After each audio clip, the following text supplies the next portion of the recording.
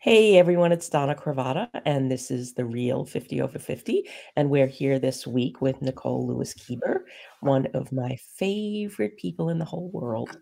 And we are going to talk about trauma today, and you're going to learn some stuff. If you're watching live, get involved in the conversation and do the same if you're watching the replay too. And Nicole really knows her stuff. And one of the things that she does is she helps people fall in love with their business and have their business love them back. And what she does is helps you to not bring your trauma into your business. And if you did, she helps you kind of like invited to leave. So I am just going to hand this over to Nicole and let her give a proper introduction of herself. And then we are just going to jump right in. Yeah, well, thanks for having me. You're one of my favorite people too, so anytime I can spend with you is always good. And my name's Nicole Lewis-Keeber. I have a master's degree in social work. I'm a licensed clinical social worker, and I was a psychotherapist for 18 years before leaving direct practice to work with small business owners and entrepreneurs and leaders. And my clients call me the business therapist. So I have continued to use that title because it seems appropriate. Because they say it feels like you got me and my business together in a session and got us on the couch to work things out because our relationship is broken and it's not working. And so I've been doing research and study on the impact of childhood trauma on entrepreneurship, and have written a little bit about that in my book, How to Live Your Business. So yeah, I'm a business therapist, author, the creator of the Do No Harm program for trauma conscious entrepreneurs.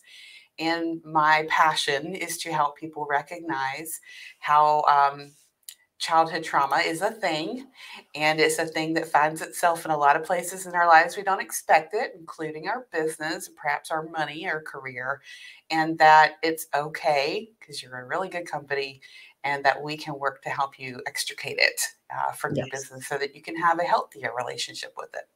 Yes. And it's possible because Nicole has helped me do that. Yeah, it is Um, possible. I remember I was once in a really difficult situation, and you said something to me that totally turned things around, like on a dime. Mm. You just said, um, "It's either them or it's you," Mhm. because I was putting everybody before me. And you said that to me, and it was just like everything went click, click, click, click, click. And it wasn't that I should go out and like, burn things down or be a vigilante in my life in any way. But, it was just really clear when you said that to me was that like, somebody's going to pay a price somewhere. Mhm. Mhm. Yeah. And the them gets really loud, doesn't it? Because we are so taught that the them matters more than us. Yeah. We Yeah. cater to the them, and it Yeah. helps us in ways, in Yeah. our And lives. and So and and quite honestly, it's uncomfortable for a little bit, and then the them doesn't even really care anymore. exactly. But you carry this stuff around in a light blue Samsonite for And you're like, shit, they didn't decades. even care. Or they completely forgot I exist in 2 weeks. Wow, that was really quick. Exactly, exactly. So, okay, I wanna dive into some good stuff here. So, I'm just gonna go right for the biggie. Mhm. Let's talk about what trauma is and what trauma isn't, because I we have had this discussion, one on one and in groups with other people, but there is a buzzword of trauma out there, Yeah. and trauma is not a trend. It's not it is life altering, generation altering, community altering, organization altering. And those $7 NLP courses and the likes are not doing any of us any good. So let's rip this apart, Mhm. like what is trauma and what isn't trauma. And Yeah. you and unleash, my friend, unleash. Right. And it's so interesting because the definition keeps changing for me too. Because I just finished reading a book by Dr. Mary Catherine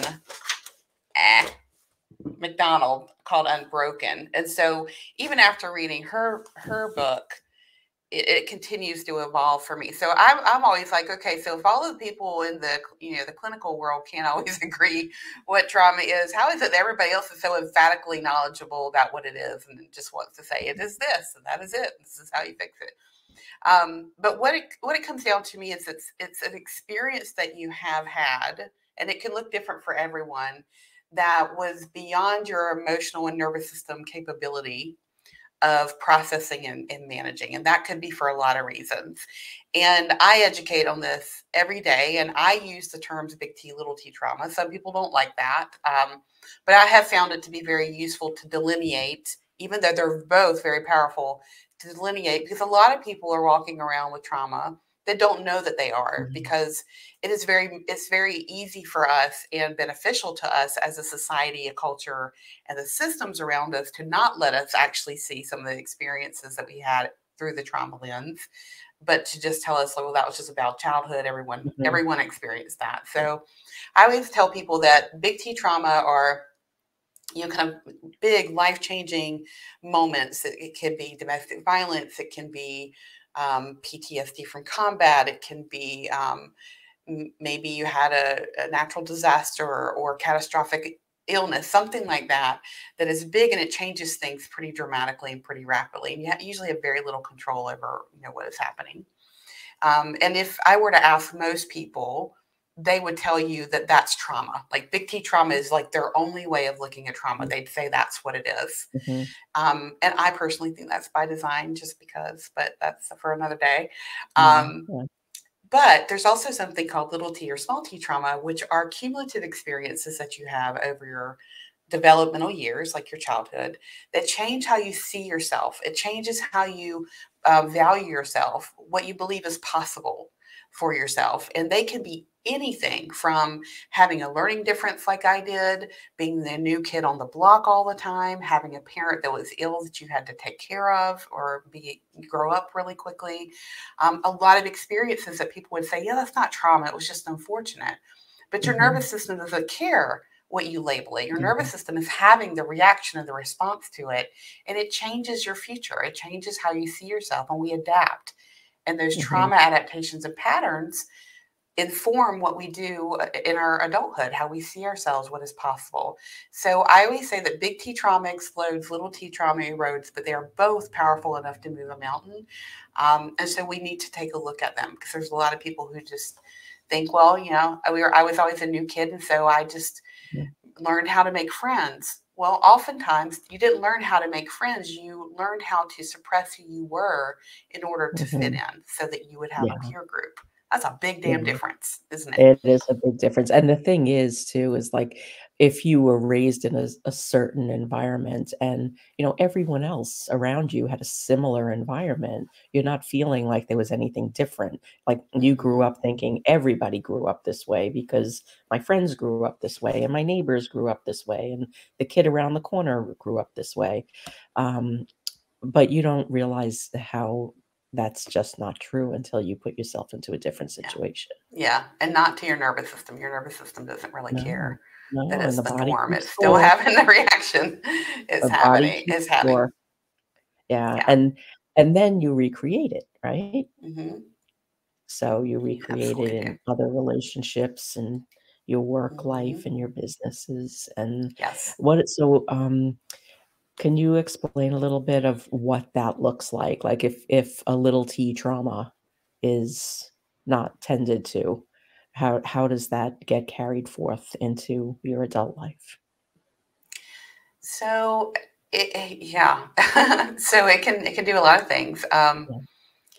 I specifically had someone I was speaking to about this, and she's told me I can use this story, where she had an experience when she was very young, where she had a best friend, and they walked to school together every day. And eventually, she couldn't keep up with her friend physically, and so her friend was always out front. And then eventually, her friend got to school before her, and it led to them not being as close anymore, because they literally she couldn't literally couldn't keep up with her physically. And she just remembered this as a story, right? But in a partnership in a business that she was in, where she was feeling always behind and giving more because she didn't think she belonged there, um, that small t trauma that she had of that loss of that primary and important relationship was informing her fear and anxiety about this partner leaving her in the business. And it was very disruptive and toxic to their relationship, and she couldn't figure it out. So when we were able to connect those dots for her, everything changed. So that's just kind of one example of how something that seems very seemingly insignificant Mhm. had a big impact on how she saw herself and then adapted her behavior to be of service to other people to try and hang on to Mhm. those relationships because she was afraid that she would be left behind. So um, it could also be like for me, I had a learning disability growing up. And so the way that I saw myself was that I was stupid and I was told I was lazy. All of those things really changed how I saw myself as an adult. And it came with me into my own business. You know, when I think about do I measure up to other people? And I want to talk about trauma and entrepreneurship. And is it academic enough? Am I doing enough around it? So, you know, that little T trauma that I have is something I always have to work on within my own business to remind myself that I was not stupid. I certainly was not lazy. It was the system around me that did not know how to teach me. Yeah. So, yeah, but it's hard. It's something I have to stay on top of. It's hard, and then, there's such a distance of, like, what happened in your childhood to, like, what's happening in your life present day that Mhm. so many people they just don't draw the lines to connect it. No, it just becomes part of us and secondhand Yeah, and such a pattern yeah, that we don't even recognize that there is a possibility that it doesn't have to be that way and that we could actually look at yeah, ourselves and experience our life, our career, our business in a more healthy and supportive light. mhm, and, I met up recently with 2 of my girlfriends from when we've been friends since we were 4 years old, and one of the things that, one of my friends brought up that I had totally forgotten about was we would walk to school together when we were in, like, the 1st grade, and Mhm. one of my friends had this really long scarf, and we would tie this scarf around the 3 of us, and that's how we would walk to school every day, and when we sat and spoke about that as adult women, we talked about how, like, we were so important to each other, and that's like that was kinda like the glue that held us together because we were really there for each other through Mhm. some things that, like, 1st grade girls should not have to go through. 1st grade anybody should not have to go through, and it was really a profound conversation that, like, we knew how to protect ourselves without we had no guidance, there was nobody Right. there helping us through that, and I when I was driving home that day, I was thinking of you, and I was thinking of the work that you do, and I was thinking, like, what did that one action, like, save them Yeah. from? Like, Mhm. just being able to inherently know how to do that. Like, what would have that turned into if we didn't do that? Mhm. Yeah, And that's profound to think about. It also just shows you how intuitive our nervous systems are in taking in the data around us about what we need to be safe and what we need for protection. yeah. Yeah. Yeah, and what's really funny is one of my friends, we got together again, I don't know, it was a couple of years ago. We get together like every 2 years or so, but we stay connected. But she without even remembering this whole thing, 'cause only one of us remembered this, and this was the other friend, but she crocheted us all of these wraps. So, like, on some level, like, she was just, providing that comfort again Mhm. that we needed when we were 6 or 7 years old. Mhm. So Yeah. this I mean, it's just amazing how, like, these things have this impact, and then it impacts how you have relationships with other people, whether it's a Mhm. child in, like, the next generation or not. It could be a Mhm. spouse, it could be, a friend, it could be anybody, Mhm. and, we don't realize the power of that. We don't realize the power of an act of kindness or, Mhm. just taking the time to truly listen to somebody and Yeah. understand, have empathy, listen with empathy. Hmm. Yeah. Yeah. It's powerful. It is very powerful. It's very powerful. And then uh, the work that you do is, I mean, I think it's life saving. I know, I feel it's been life saving for me. Hmm. Definitely business saving a couple of times. Yeah. And and the other thing I really want to kind of talk about is how this is work that you should not try to do alone. Hmm. And you really need a Yeah. guide. Hmm. Yeah. I agree. I feel like that we are kind of in a place of shift right now where more and more people are interested in doing this work than I've ever seen, which is why we see a lot of the trauma informed lingo out there and Hmm. a lot of um, people in helping type professions, whether they're coaches or anything like that, are coming out to talk about trauma because it is something that people are interested in. But my concern continues and has always been that, um, I always say you can't read your own label, so you need someone to Hmm. hold space for you to help you, Yeah. and you need someone who's trained and understands how trauma works and shows up, and that can help you with with like nervous system regulation, um, and you deserve that. You deserve to have that care and compassion so that you can let go. You can let down your defenses so that you can have time just for yourself to fall apart if you need to, or Hmm. relearn how to speak to yourself, or to Hmm. understand how your nervous system is doing its job and sometimes overkill. But I see a lot of harm happening from people who are um, you know, putting together quick programs or, really short engagements where they're rattling people's trauma without a lot of good aftercare and integration time. It takes time to integrate Hmm. these Yeah. things. So it is not something that I would want anyone to do alone. I was a therapist for 18 years. I had a therapist to help me work through my own trauma because Yeah. it's really hard sometimes for us to recognize that something is trauma. I was doing the same thing, sitting in a therapist chair, minimizing my experiences and not calling them trauma. Yeah. So we need that help and that support. It is not something that we can do effectively on our own. No, I think it does more harm than good because you kind of get stuck in this in between place. Hmm. Yes, you So, re-traumatize yourself. Basically, is what you do. yeah, yeah, Hmm. yeah. Yeah. And what are a couple of other examples of the way that the trauma will show up in your business if it's not Yeah. addressed? Yeah. So it always shows up in our money. It's just that's one of the primary places that it shows up, with difficulty in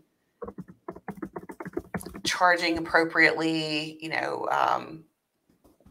Expressing your value in a way that works for you and your business. So it's not, I think, a coincidence. A lot of the work I do initially with people around this is to help them understand how trauma is impacting their money. So I'd Mhm, say money is a primary way in that, um, giving away a lot of things, undercharging, not being competitive, not paying yourself, all these things that they are ways that, trauma can show up and challenging your worth and your value. So that's one more obvious way, but I think that people don't always recognize that there's some other ways that it comes up that I saw in my research. And one is trust. Trust is a real big one. And so if you are someone who's had wounding around your trust, often what happens is you will then decide, like, okay, so I'm going to be in control. I'm going to trust myself. I'm not going to trust anybody else. And so you can, I see people who build very, very successful businesses on their work alone, right? They don't have anybody else. They're very successful. And at some point, they want to change their business model, which requires them to then trust other people with their work. It requires them to hire employees or to delegate. And that is when things can become very challenging for them because they've not had to do that because trust felt dangerous. Mhm. And if you can't rely on someone, which is relying on someone is the behavior of trust, it causes all kinds of problems in a business where you spend all this money hiring employees and then not allowing them to do their job. Like you keep inserting Mhm. yourself into the thing. Um, you don't, trust a client when they say that they want to work with you. They say yes, you're all excited, and then you start to second guess. Like, well, I wonder what they really want, or they already said yes to this amount of money, but maybe I should do something else. So I think trust is a huge way that trauma shows up in our business, whether it's not trusting ourselves or trusting other people. And I do a lot of work with people on building trust within and building trust with others and figuring out what it means to delegate and then release. Because if you Mhm. don't release, then you are still involved and you're not getting any the relief that you're looking for. So No, yeah, no. truth. I mean, big Yeah, one. that is, and that's me. And, Hey, it's a lot of I people. I mean, I was the one responsible for my family at a very young hmm age. hmm So, I took care of everything. Nobody could do anything the way I can. And, hmm now we just had this, like, I'm very mindful and very actively breaking cycles with my son. Yeah. And he's about to turn 21. And one of the things that he's been challenged with is stepping into my shoes to take care of himself. And he's like, I can't do it as well as you can. And I said, well, you have to Mhm, learn. mhm. So we've been working on that because I don't want him to be in that cycle. Yeah. And I keep pushing him to do things on his own and show him, like, I've become the mom sultan now. I'm not his mom anymore. He The just mom calls me. sultan. I'm the mom sultan. But, it's just such an interesting dynamic to have been, um, at such polar opposite sides of being the parent as a child and now Mhm. the parent as a parent. Yeah, very enlightening, and I'm sure different choices Yeah, were made. And what I love what you're doing with your son is that we can't make these changes overnight. You can't no, triple your prices as a business owner overnight. Your nervous no, system doesn't have the capacity for that. And so it's no. all about extending and opening that window to tolerate trust, to tolerate charging more. That takes Mhm. time, and we're going to do it slowly so you can integrate it. So Yeah, um, and I so love it that you're doesn't. just like, you're on your own, figure it out. That wouldn't be helpful. No, no, no. I tell him, like, we had a whole conversation about this. I mean, we agreed on the mom sultan role, and that I would tell him if he was embarking on something that he couldn't do alone, hmm just from my own experience. And, we had some good fights about it, but, Yeah. it's all part of the process. Yeah, of course. Of course it is. And, but, I also attribute, the healing work that I've done hmm because I probably wouldn't be doing, you know, raising him the way that I'm raising him if I didn't heal those things within myself. hmm Yeah. So Yeah. I'm just always so mindful about how it impacts people around you. Yeah. Healing is contagious and has benefits outside of just ourselves. And it also works for us. If you're healing pieces of your personal story, you're also healing pieces of your business story. If you're Yeah. healing parts of your business because you're motivated to do so because of money, surprise, surprise, it's also going to Mhm. help you heal, pieces of your personal relationships as well. Yeah, totally. hmm Okay, let's talk about. Okay, I'm just going to put it up here You're smiling.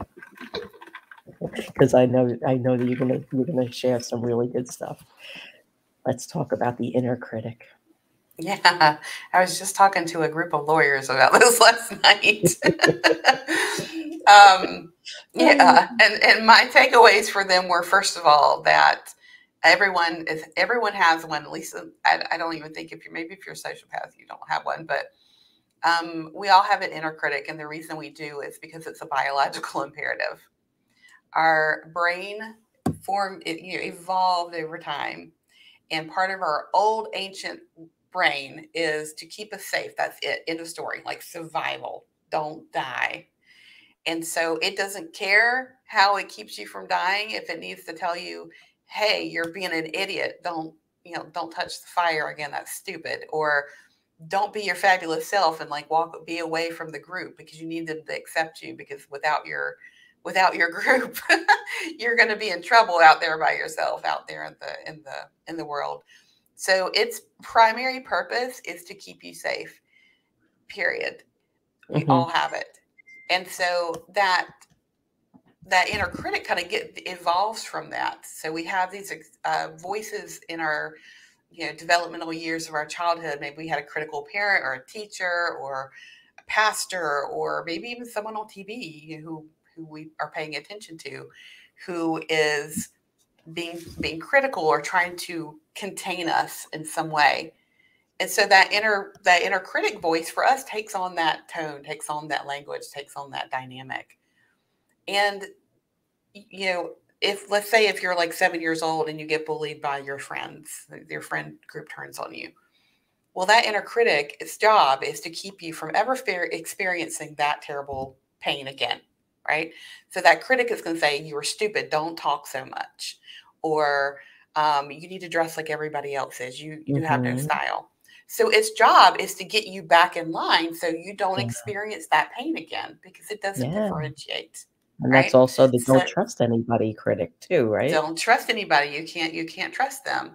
So its job is to keep you from being in that experience again. But what I have learned over time, because I used to be in the crowd of shut down your inner critic, kill it, slay it, talk back to it, Mm. all the things. I was there. I wrote an ebook called Fire Your Inner Critic. I did. It's not out there anymore, but I did. Um, I am of the belief now that your inner critic is there to protect your inner kiddos as well, like those younger versions of you Mhm. that experience some of that pain. So instead of screaming at your inner critic, shaming yourself, shutting it down, what if you were able to say, "Oh, I recognize this. My critic has reared their head. It's being mean to me. Wonder Mhm. why? Wonder why?" So my questions are always, is this true? Is this real? Or is this even mine, as to why my critic has popped up? And then to say, I hear you. What do you need? And typically, what will happen is that there's a younger version of ourselves that has felt unheard, unsafe, unseen in some way, that critic is trying to protect. So there will be some impression. Maybe you'll hear a little voice or see a little movie in your mind of, remember when those kids bullied you and just left you out of the friend group completely. Um, this networking event feels dangerous. This, going out and starting your own business when everybody else has a 9 to 5, it feels dangerous. We don't want to feel that way anymore. Is there a way that we cannot feel that way? This feels dangerous to us.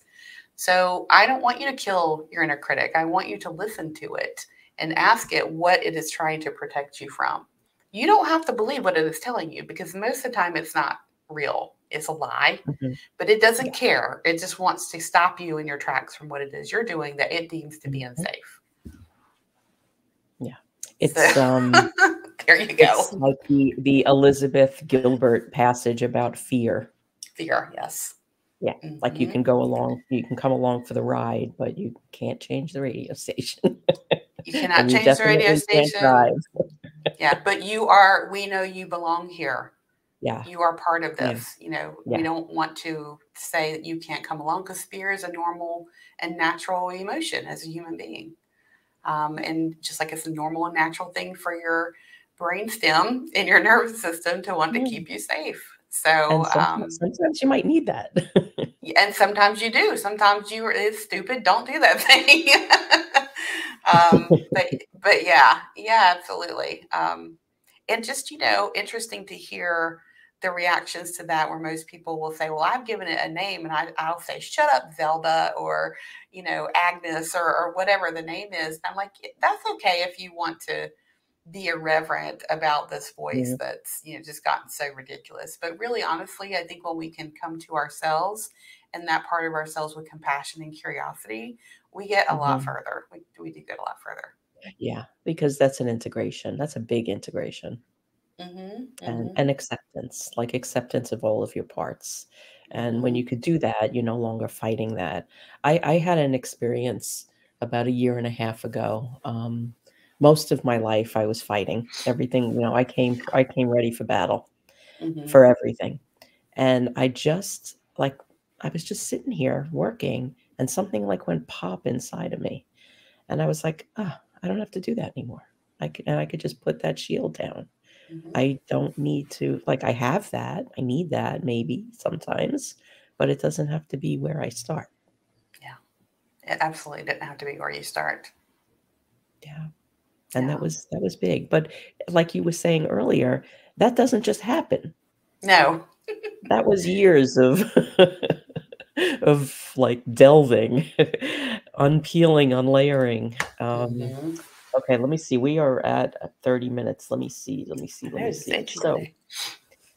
um, tell us what happened for you when you turned 50, since this is all about being over 50. Yeah. I was thinking about this the other day. I literally feel like my life began around 50. Now, I had a different experience, and then I got diagnosed with breast cancer at the age of 49. And, spent my 50th birthday just coming, well, no, still in radiation. So, um, I feel like maybe that experience opened my eyes a little wider than maybe just a date on a calendar. But I feel like that my life is just beginning in that, my business has reached a place where, I am a go-to expert on this topic of trauma and entrepreneurship, and it's still just evolving. Like Yeah. there's so much I want to do here. I want to have like official research studies about this. There's just not a lot out there. There's Mhm. anecdotal, and there's people who are starting to pay attention to it, but it really needs much more attention and much more, I think, authority around it. Um, so there's so much that I want to do. I'm excited about the business. I'm excited about this topic. I'm excited about, this book I wrote, How to Live Your Business, and the possibility of another one. So for me, it took me, because of my own childhood trauma, which was multiple, um, and many of those traumas played out in my adult life, and toxic relationships, multiple marriages, mental health problems, you name it. I feel like that I really kind of didn't get my shit together until about the age of 45. And so for me, turning 50 has been a new chapter of possibility, and really celebrating all of the work that I did do in those harder, darker, challenging years of choosing not to stay in a marriage that was toxic and not helpful. Well, two marriages that were not toxic, that were toxic and not helpful. Well, you were Not, practicing. I was practicing, committing to, years of therapy to help me with my own trauma, committing to, um, always looking for a new situation that is going to be more healthy and more aligned with who I am. I've always been someone who is a seeker and a personal development. Um, you know, I'm avid reader around those things. So I'm celebrating all those choices that those younger versions of me that felt really helpless and felt pretty awful and Mhm. pretty depressed, that there was still something in me that made the choices that have gotten me here to where I am now. So my 50th, that shift into 50 for me, it was a new life to be able to have and to grow and to experience. And I'm really excited about Yeah. what I get to do now. So it feels like just a number, because I thought 50 was so old when I was younger. But No, no, they you say could still. Mr. Roper was 52 when he was Mr. Roper on Three's Company. And I look at him like, oh Mhm. my God, he was so old. Of course, I think that, I don't know, Gen X, like I think we're aging in reverse anyway. So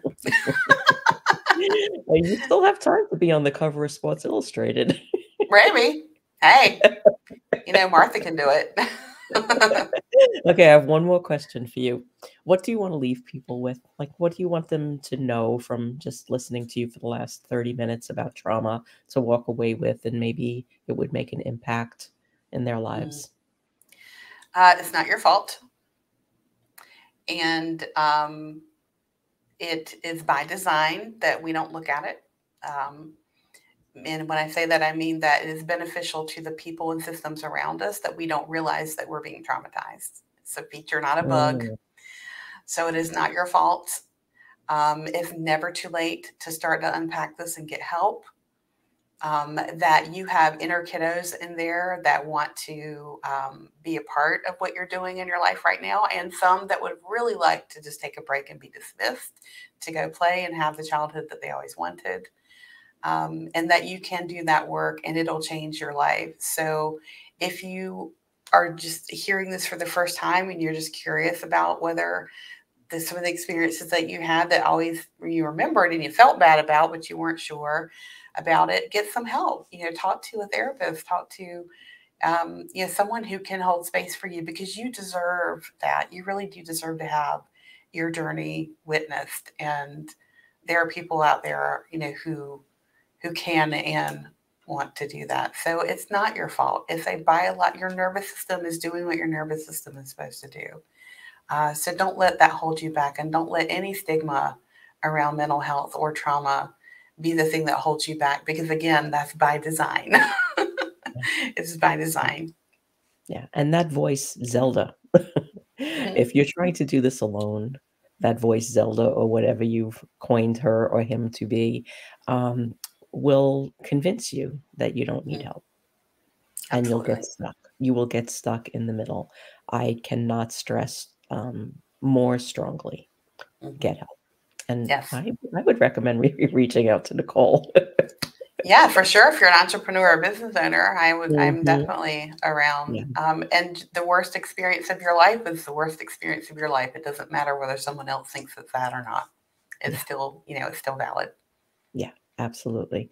So, thank you. Thank you for sharing Thank everything you. with us today, and thank you for being in my world. I really appreciate you every single day. Yeah. And everybody, please connect with Nicole and come back next week on Wednesday. We're going to have an interview with Jeannie Spiro, who actually Yay. introduced me to Nicole. Introduce us. Yeah.